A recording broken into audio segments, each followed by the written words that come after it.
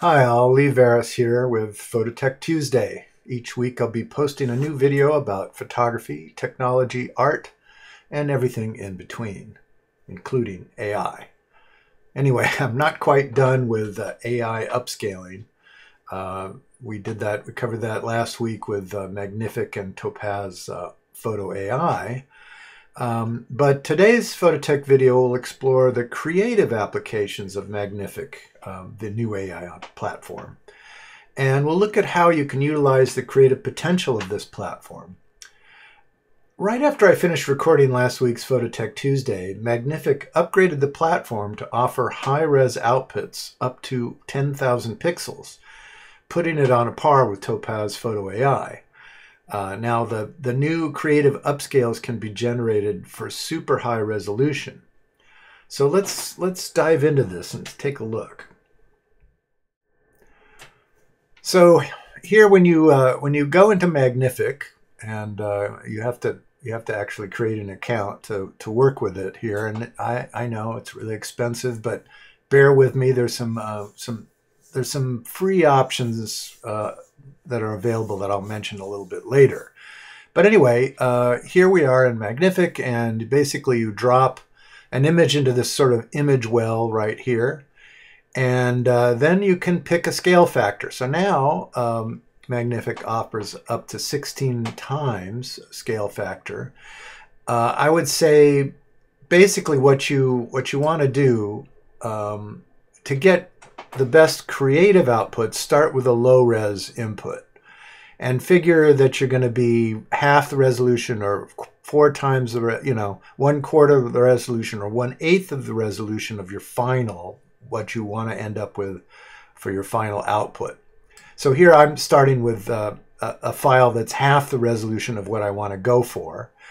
And then you're going to pick what you're optimizing for. And this is kind of interesting because you can have 2 different types of portraits, art and illustrations, video game assets, nature and landscape, films and photography, 3D renders, and science fiction and horror. So the idea here is that you pick, these are sort of like training sets where they train the AI on certain genres of imagery. And so if what you're upscaling is a portrait, then you'd want to pick one of these 2 portrait styles. Obviously, if it's an illustration, you pick illustration, video game assets, nature and landscape. This particular image is an infrared capture in Iceland. So I could use nature and landscapes, or you can always use films and photography if what you're dealing with is a photograph. So I found that whether you pick nature and landscapes or films and photography, if it's a photograph, even if it's of nature, either one will give you good results. So a lot of the times I just default to films and photography because I'm not looking for anything that deviates from a photographic look.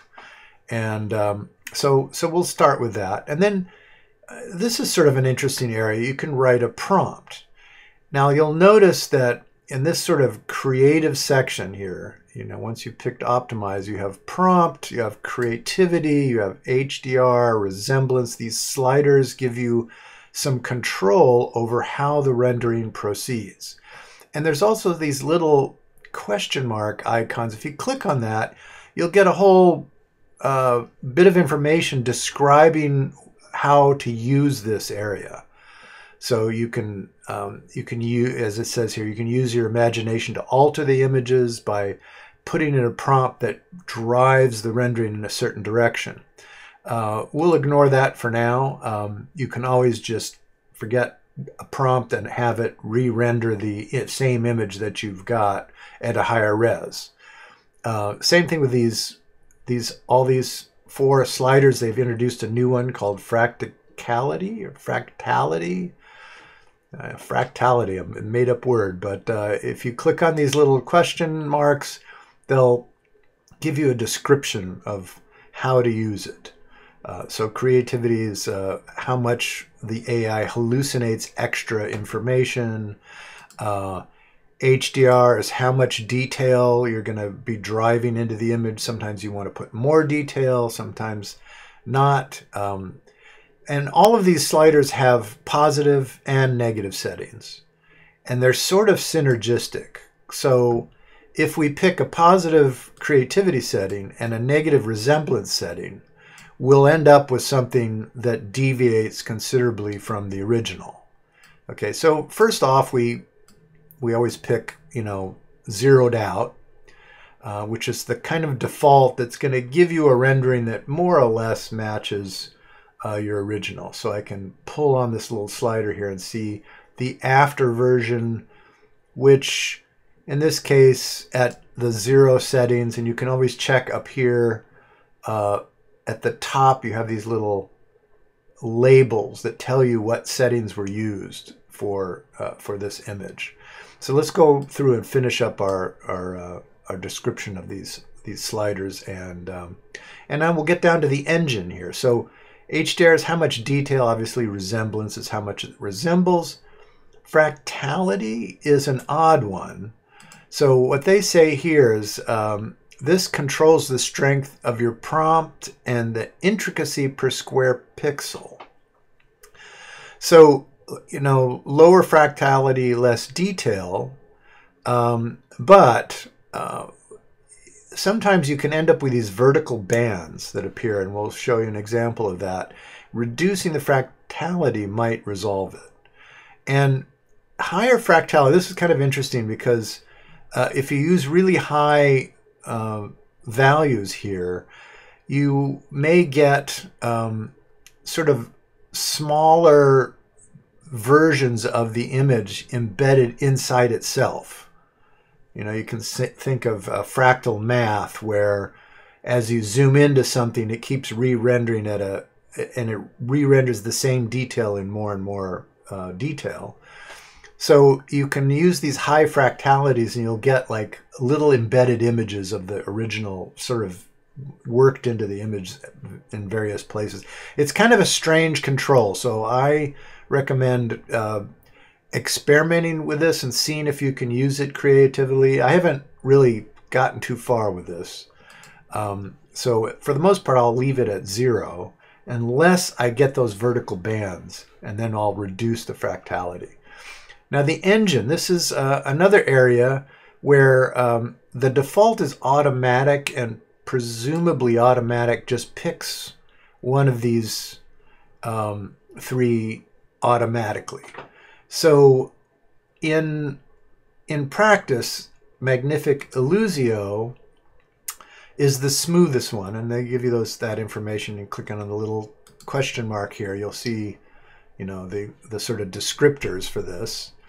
So Illusio is the smoothest one, and then Sharpie is the sharpest one with the sharpest detail and the most detail in the image.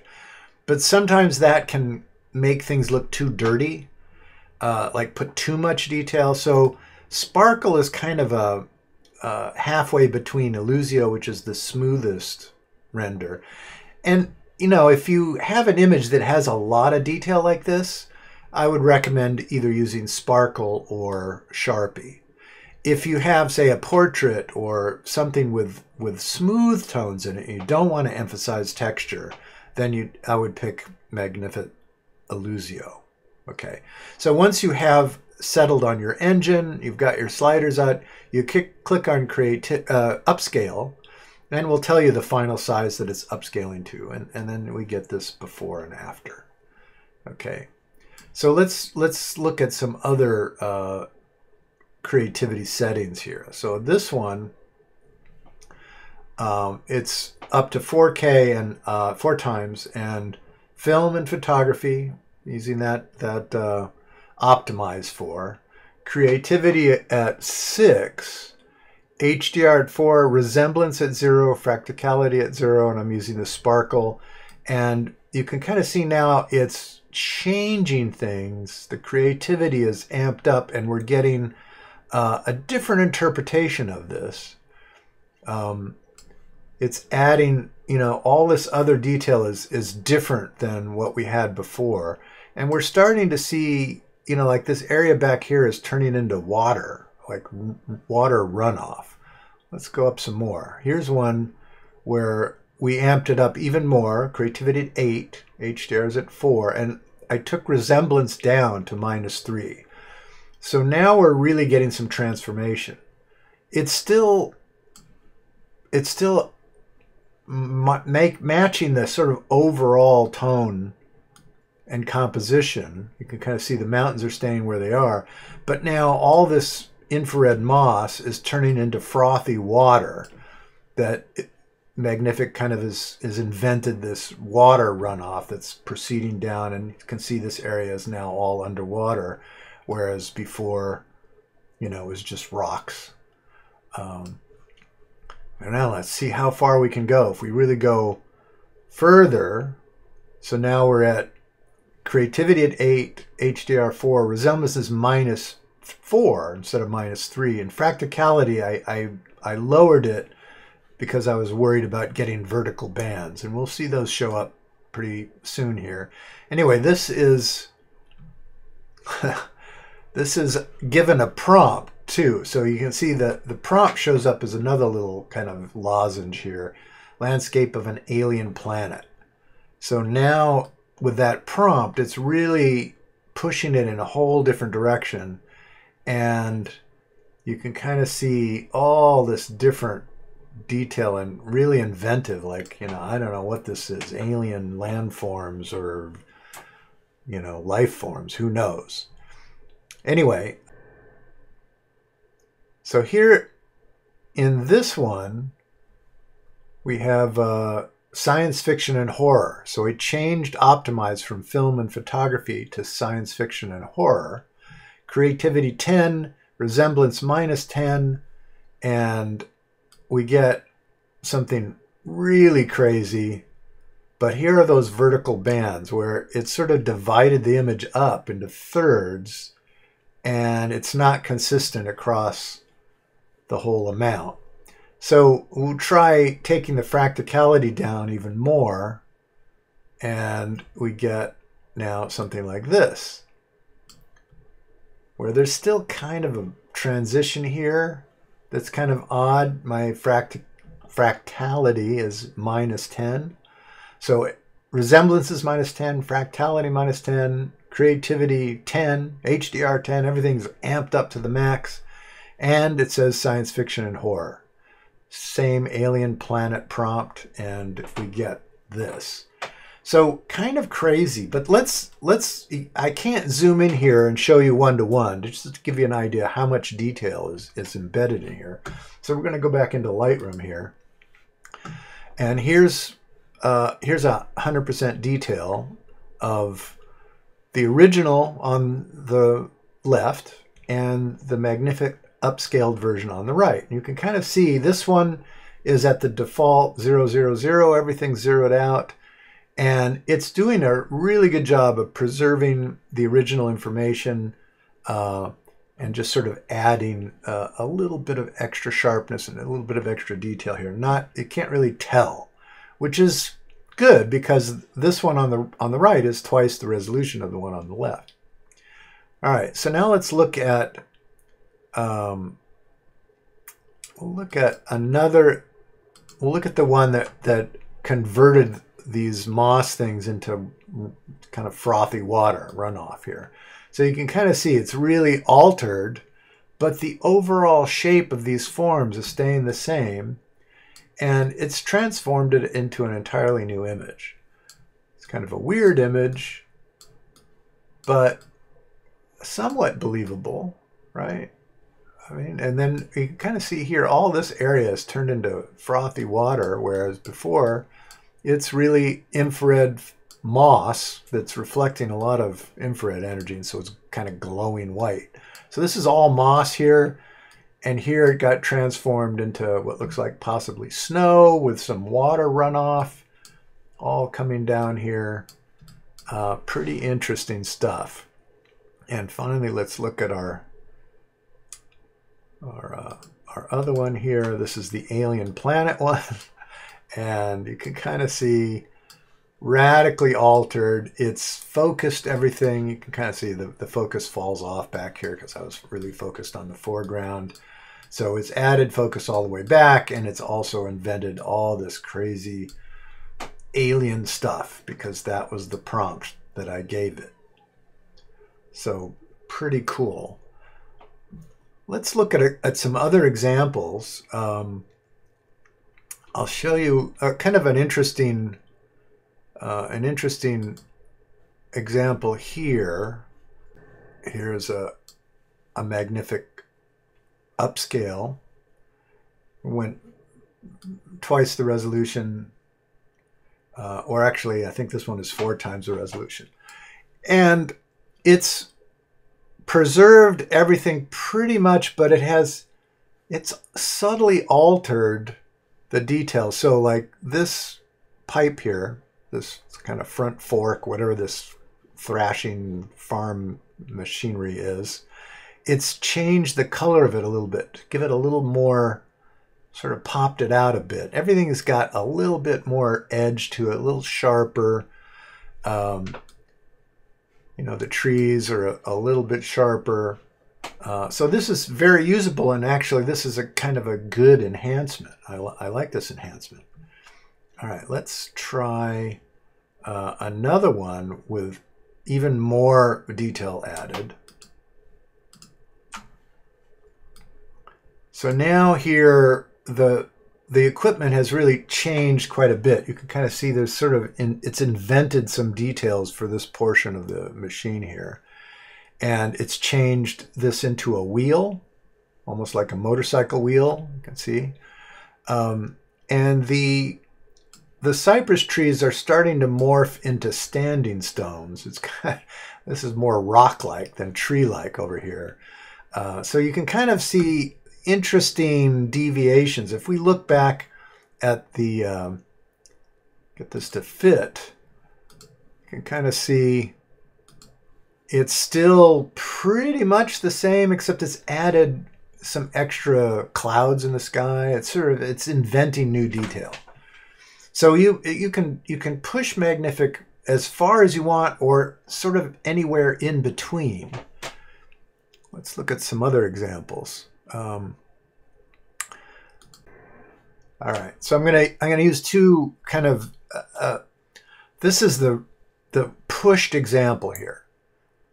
So we're looking at the original here on the left, and the sort of amped up creatively one on the right. Now this is very interesting. It looks, I mean, at first glance, it doesn't seem like there's that much different, but let's zoom in here a bit. So you can kind of see this was an infrared capture, and typically the skin gets this really soft, flat kind of glowy. This is direct daylight, and there should be a lot more contrast, but typically with infrared, it's very soft, and that kind of skin has this sort of glowy quality that's, you know, looks like infrared. Now, magnific, we gave it some creative license here. I think the creativity was up to around 6 or 7 or 8 even. And you can kind of see that it didn't understand a blue horse. So this is a blue horse because of the infrared color is all skewed. So it decided to wrap the horse in denim, which is, it's just crazy. Gave it a coat. But I like all the extra shape and the natural color of the hair now, and the skin has gotten kind of natural. And it's this part I could do without, right? But because you can render these things multiple times, we could render different versions. And in fact, I can composite a final version. Let's look at the final version here, which was composited in Photoshop from 2 versions. So I got the shape I wanted in the face and used the same horse, or actually a re-rendered version of the horse, re-rendered in a more normal way. So when we look at them here side by side, this one is just, I just picked details that made it just a little bit more interesting, but I had to use the horse from the unaltered version to make my final here. This is this Martha's Vineyard one is kind of interesting. You can kind of see here the original is on the left, another infrared capture. And I applied a kind of Orton effect to give it just a little bit of a glow. When I re-rendered in Magnific, and I went from fairly low-res version here on the left, I scaled it up a good 4 times to get into roughly, a 6,000 by 4,000 pixel version. And look how much detail it added. It added all this extra detail. It crisped up all of the leaves, added focus going back into infinity here. It really falls off pretty bad back here. And here it's all tack sharp. Pretty interesting. And you can see pretty much preserves the original photo, but it enhances the details. And even the sand here looks more interesting in the magnificized version. All right, let's look at some more. Let's get some more stuff here. Let's look at this portrait. Here's our original on the left, and there's our sort of modestly creative. I just amped the creativity to like 2. I left everything else at 0. Let's look at this. I'll go and fill.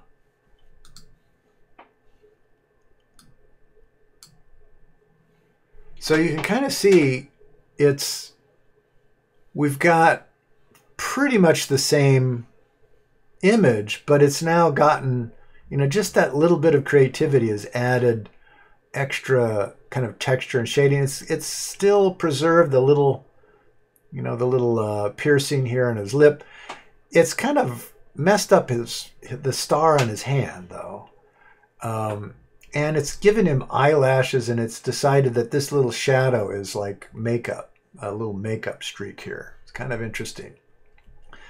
Now, when I changed the optimize for, I went for science fiction and horror, we ended up with this. So it really got kind of gnarly here. It really changed the piercing. It's further obscured that thing on the hand. Let's go back to let's put the original back in here.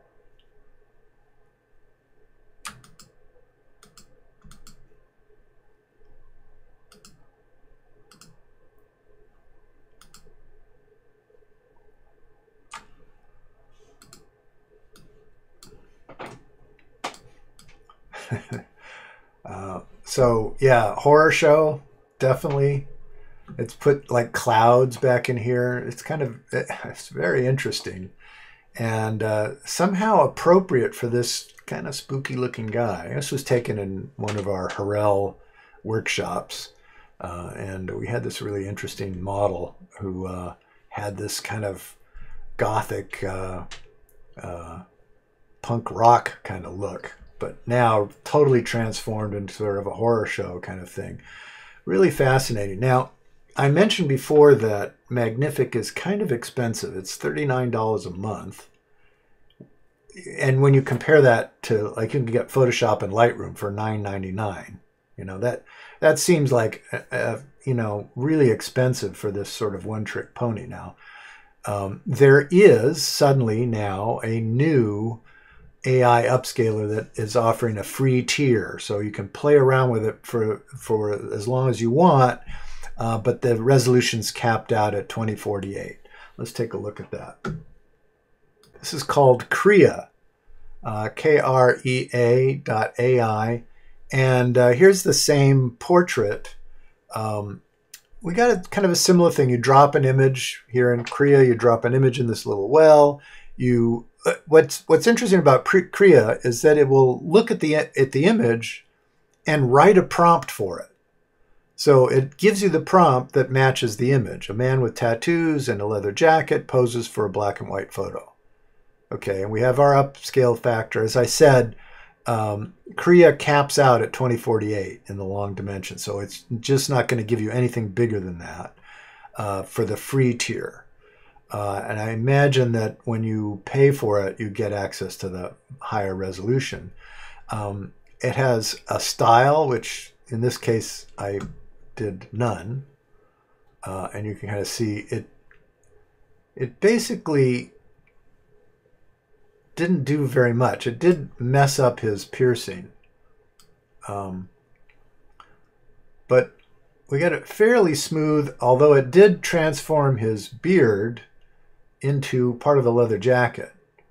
So again, AI sometimes just gets unclear about what's going on. But what was interesting here is that it kind of sharpened up that tattoo, and it gave him more of a tattoo on the back of his hand. So Kriya is interesting. And here's a more creative upscale. It used the portrait style, and see, the portrait style with Kriya seems to make it more glamorous. I mean, he's gone from, you know, kind of this goth-looking guy to, you know, a little more of a matinee idol sort of guy here. Even though I changed the prompt to a wolf man with tattoos, right? He doesn't look very wolfmanish, except maybe, you know, his hair has come down over his forehead a little bit. And they've given him a kind of a leather back of his palm here. So different than Magnific, but perhaps worth playing around with. Since it's free, it might be worthwhile working with this. Let's look at a few more Magnific examples in Lightroom. It's really kind of interesting. Let's look at the Venice Carnival ones here. So right now, in this case, I have the original on the right and the Magnific version on the left. This was taken in our Venice Carnival photo tour. We do the special effects shoot where I do some light painting in the background. And I gave Magnific the science fiction and horror engine to upscale this, and I got this. And if we kind of zoom in here,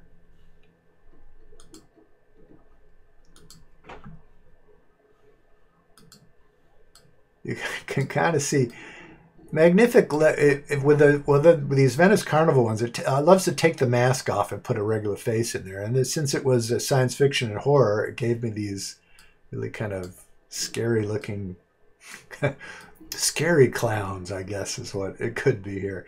And it altered the costumes and everything. It's really pretty fascinating what it decides to hallucinate, and it changed the way the light painting looks here. It's all pretty interesting. It's also really altered the cathedral. This is St. Mark's Cathedral, and this is what it looks like. But Magnific decided to really alter. You can kind of see in these areas, it's completely reinvented the design of the building, but it's made it sharper and you know, more maybe more interesting. I don't know. Hard to say. Let's go back to fit.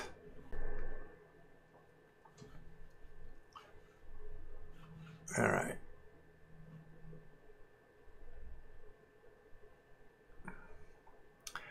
This is another. This one. These are different, radically different, because instead of using Magnific to invent something new, I used another platform called Leonardo. And I took this image into Leonardo and I said, give me a Japanese castle. And what we got was something that looked like this. And then I used Magnific to scale it back up to give me higher resolution than the Leonardo AI could deliver. So let's look at these again. Let's go to 100%.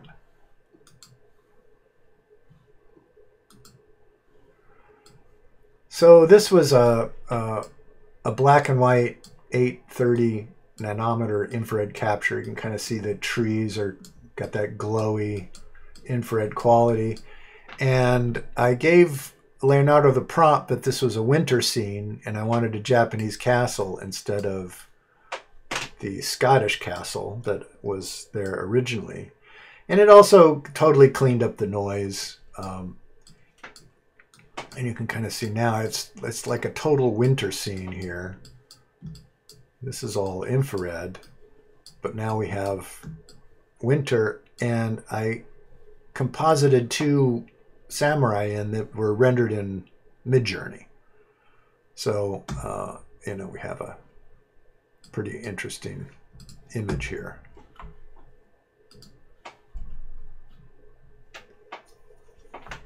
Here's another one. We'll end with this one.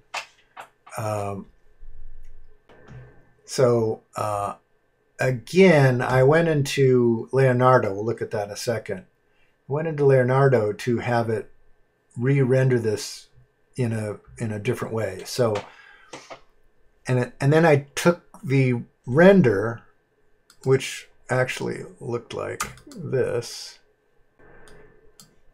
So you can see on the left is the Leonardo low-res, typical low-res AI rendering, and upscaled using Magnific. It did alter the vehicle, which I was hoping for more of a lunar rover type of thing, and I ended up getting kind of this goofy Volkswagen thing in this strange alien environment, but pretty fascinating stuff.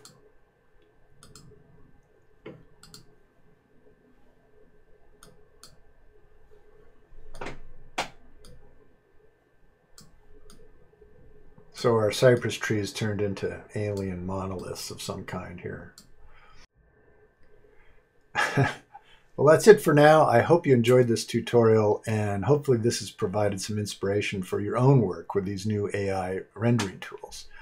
So, yeah, this is just some wild stuff, and you really have to play around with it to get a handle on what's going on here. How can you use this? I think we have the potential for what I'm going to be calling extreme post-processing, where you take your image into an AI, and in the process you can alter it, add sharpness and detail where there wasn't any, increase the depth of field. We're really very close to this notion of the Blade Runner scene where Harrison Ford is looking at some bad security footage, and all he does is say, enhance, zoom in, enhance. And the AI kind of does it for him. And that's sort of, we're very close to that now. We have generative fill in Photoshop. Who knows what else is going to happen? But I really think that we're on the cusp of a whole new era in photography, computational photography. Can you imagine having this embedded in your iPhone? Certainly, new phones coming out with embedded AI.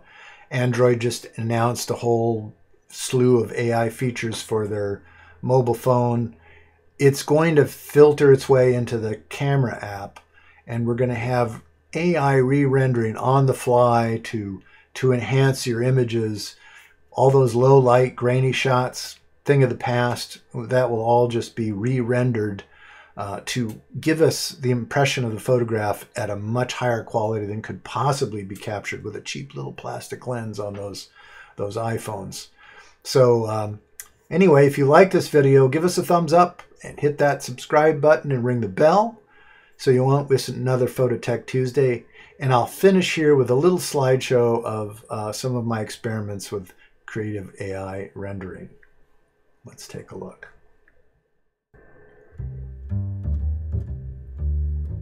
Okay, starting with our first image here, just to run through the examples again. This is the frothy water version. And the alien landscape version. Getting into our infrared capture on Martha's Vineyard here. And with the magnificized version, just to give it some extra detail and snap.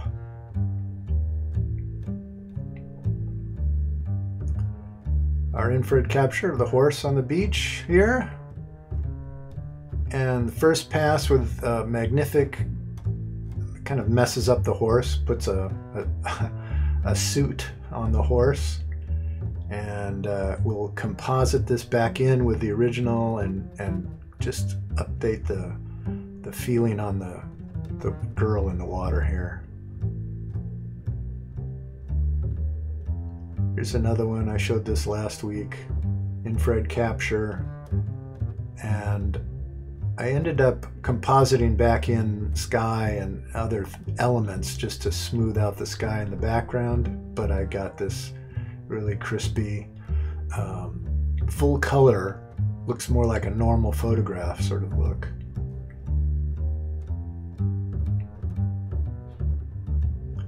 This was an iPhone capture on the, just running by the road and seeing this storm cloud.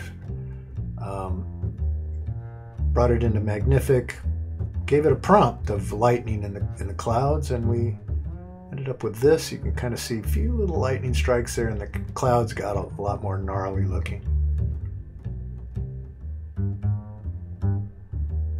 This is in Pienza, an infrared capture, and letting Magnific upscale and kind of add detail in just the foreground elements, so the tree and the wall and the people get somewhat enhanced, and I left everything else alone.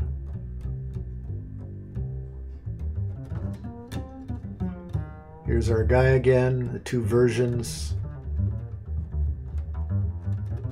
A bit scarier, and even scarier.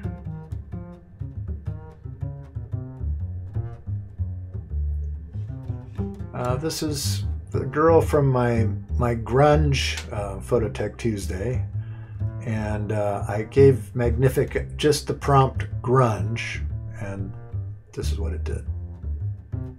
So she got freckles and changed her hair. Pretty interesting. Here's another one with sort of a more normal Magnific upscale. This was a very early digital capture, so it was fairly low res, and I composited these elements together in Photoshop. Magnific just takes it into a much higher res and crisps everything up. It's changed her face, you know, but pretty interesting. In Venice Carnival, we have the devil. The flames are supplied by Pixel Stick. So this is all captured in one shot, and the Pixel Stick allows you to sort of paint a bitmapped image into the scene. And but it's sort of low res. You can kind of see in this area the sort of pixelized version of the flames, because it's fairly low res when you use it. And Magnific kind of re-renders the flames in more detail, takes away the video line or the pixelization, and it also added a face there. This is pretty interesting when you zoom in to look at the detail. Incredible amount of detail was added into this. Here's our St. Mark's Basilica, and now totally transformed into kind of more of a horror show kind of thing. Here's a waterfall in Iceland, very famous one that you can walk behind. I'm in the cave behind the waterfall. And this was an iPhone shot, which was the only way. It was the widest lens I could manage was in this iPhone, and it's not really great quality. We can just simply magnificize it and get quite a bit more detail, much higher res kind of look out of it. And then I took this into Midjourney and re-rendered it with this as a reference image, and then upscaled it again in Magnific, and I got this completely different scene without the people. And yeah, so kind of fascinating stuff. Pretty much preserves the same layout, but we got a completely different image. And again, we talked about this one. This was captured in Scotland with an 830 nanometer IR capture, infrared black and white. And I told it I wanted a color scene. This one was referenced and re-rendered in Leonardo and then brought back into Magnific to give us the high-res of the Japanese castle in a winter landscape with our samurais there. And again, our cypress trees, simple, Magnific upscale, sharpened, and then our kind of fantasy upscale, turning it into an alien monolith landscape scene here.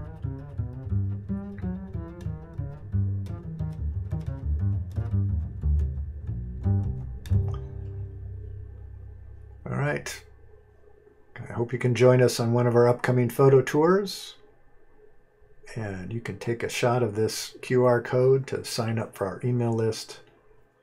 And I'll see you next time.